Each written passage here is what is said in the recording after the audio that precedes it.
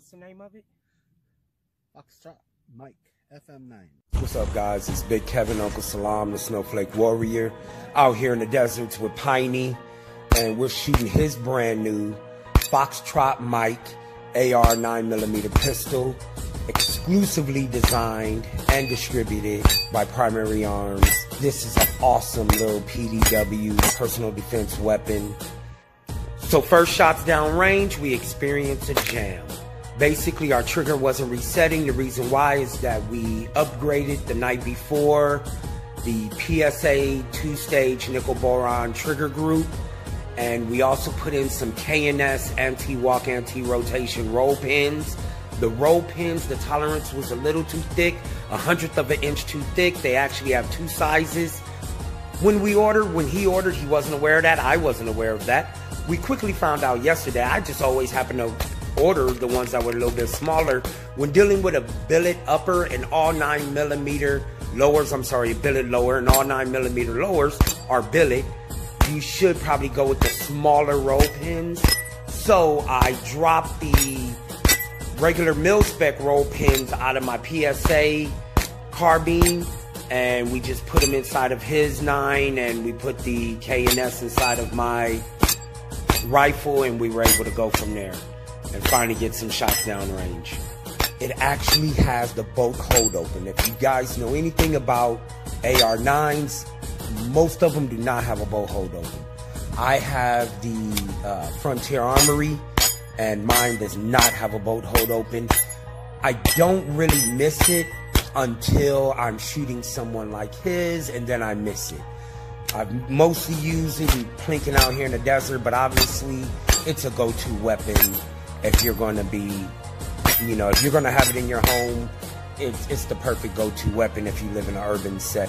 Foxtrot Mike, AR-9, PDW, personal defense weapon, Sig Sauer Romeo 5 red dot, worked perfectly. That took forever to sight in because we had such strong winds. Obviously things kept changing. We were sighting it in at 25 yards and things kept changing. No matter we get it, it seemed like it was working, and the next thing you know, things were changing.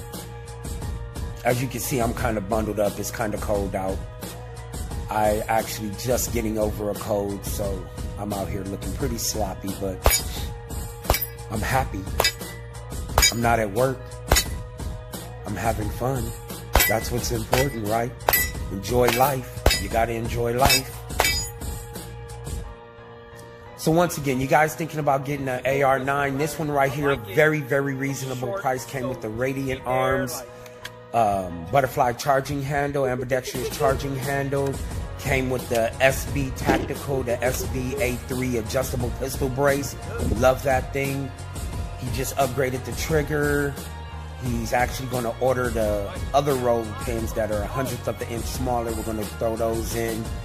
And he just threw a bunch of PMAG magazines in there. He grabbed a couple of those. He grabbed a couple of the ETS clear mags just because he wanted, we always got to go for that pretty effect. He doesn't actually own a Glock, but now he's shopping, of course, for either a Glock 19 or the Glock 45, which is also chambered in 9mm. They just gave it that number of 45 because that's how Glock likes to do. That's their patent pending.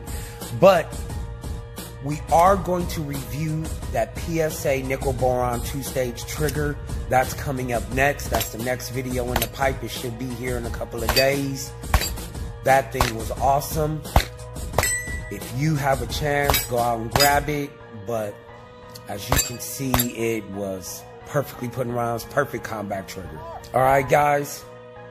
Big Kevin, Uncle Salam, SnowFlake Warrior. You guys have a wonderful, blessed day. I got beans, greens, potatoes, tomatoes. Nuh-uh, you don't do that.